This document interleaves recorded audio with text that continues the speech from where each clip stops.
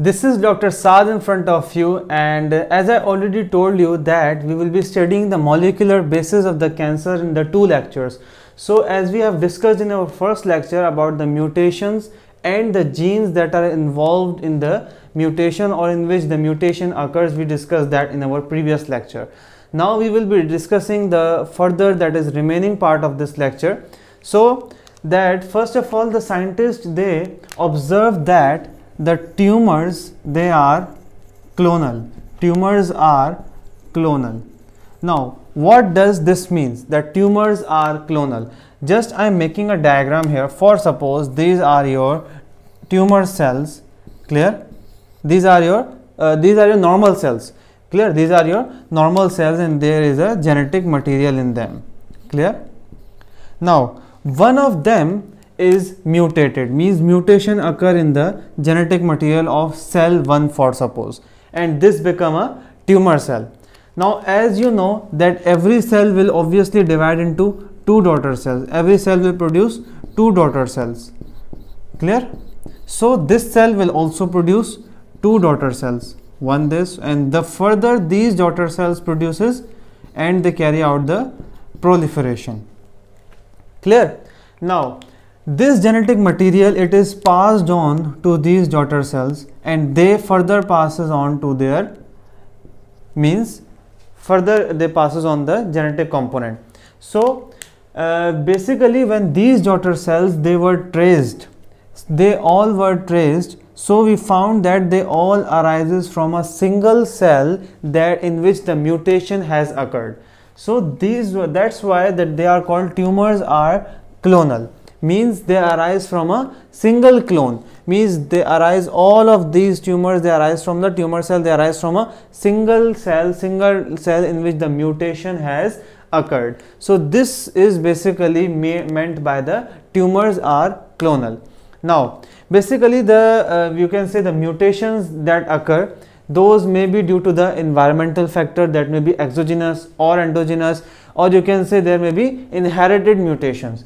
So means those factors that are affecting continuously to the cell and they causes the mutation in the cell. Now we are moving on towards the mutations, that there are basically two terminologies about the mutations that we have to make clear here. First is the driver mutation and the second one is the passenger mutation, clear? These are the terminologies that are very important to be cleared. First of all, driver mutations, and the second one, they are the passenger mutation. As we all know, I have already told you that cancer, it develops after number of the mutations, they combines together and then develop the cancer, clear? Now there are driver mutations as well as the passenger mutations. Now as their name indicate, driver mutation. Driver mutation, who is driver? Driver is the one who drives the car, and the driver, he knows that, means where to go and where to, means where to move, when to move left, when to move right, and what to do, means that is the function of the driver. And we are all, for example, sitting in that bus or in that car and we are all passengers. If we are saying the driver to take to the left or take to the right, and if he does not take, he does not listen to us, he just obey, means he just work on his own, he does not obey anyone and he knows what to do, clear? So these are the driver mutations, that's why they are named as driver mutations, and they are the passenger mutation. Now what are driver mutations?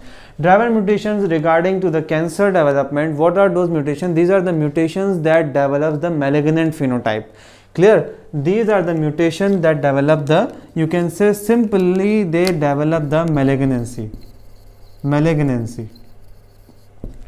develops malignancy, clear? Whenever the malignant phenotype is developed, it means that mutation that develop those malignancy, they are called as the driver mutations, clear? So then we have the passenger mutations.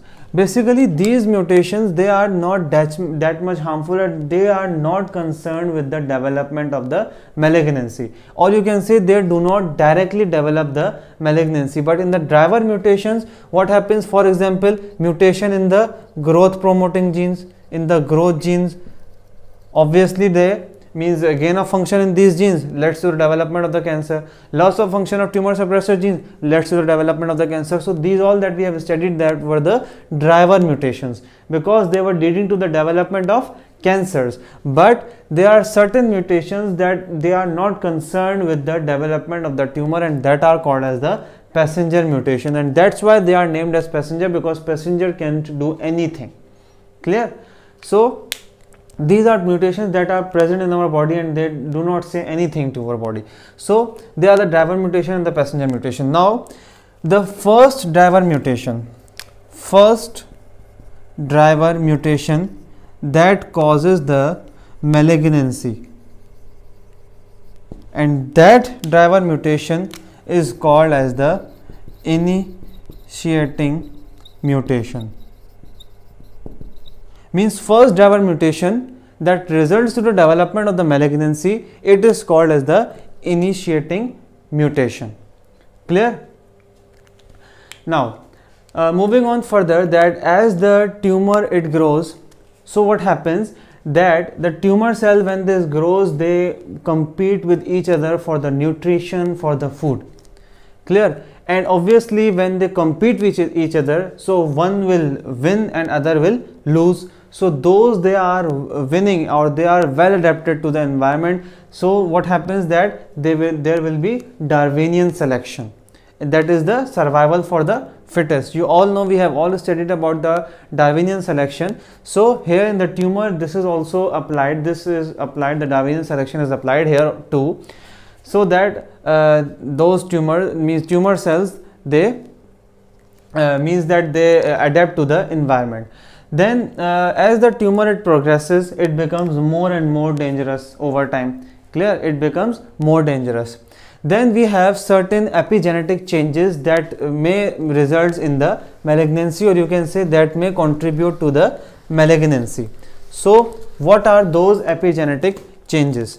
Epigenetic changes. Epigenetic changes, there are two epigenetic changes basically that we will be studying. One is the DNA methylation. Name indicates the methylation of the DNA. This is so simple. But what is the function of this DNA methylation? What it causes?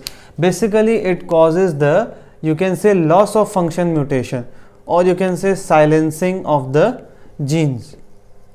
It causes loss of function mutation in the genes, and that may be developed the cancer. Clear? Then we have the second one, that is the modification of histones. Clear? Modification of histones, they can carry out gain of function mutations, or they can carry out the loss of function mutation in the genes. So they can carry out both of them, and that's why they are also means they can also result in the development of the cancer. So with this, our molecular basis of the cancer, our topic has been finished. And in previous lecture we studied about genes and the mutation. In this lecture we studied about the tumor, about the clonal, that how the tumors they are clonal, about the driver mutation, the passenger mutation, the initiating mutation, and the epigenetic changes. So if you have any queries, so you can ask in the comment section, and thank you so much. Allah Hafiz.